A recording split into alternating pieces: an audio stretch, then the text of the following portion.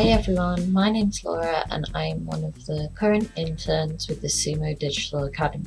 This vlog series is going to be about the Sumo Digital Diversity Internship Training Programme. It's for people from underrepresented groups in the games industry, and it runs alongside the application, so the Sumo Digital Academy apprenticeship application process.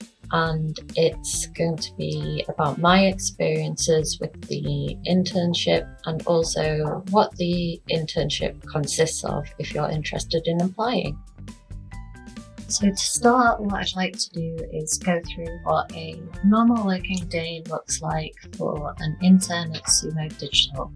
So each day we start with a scrum meeting, and this is something that's quite common in the game industry. Then work on our personal projects. So for the internship, what project you're doing depends on your experience with C++.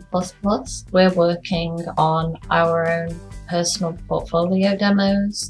We're given free rein with this pretty much. We're allowed to create any sort of 2D game that we like.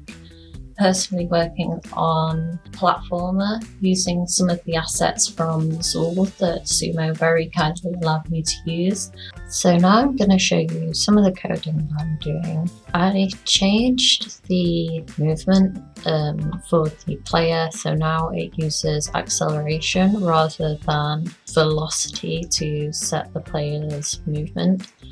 So yeah, he reaches his top speed and he slides to a stop. If I jump into here, we can edit this. So now it's a little bit faster. I think it looks a little bit better.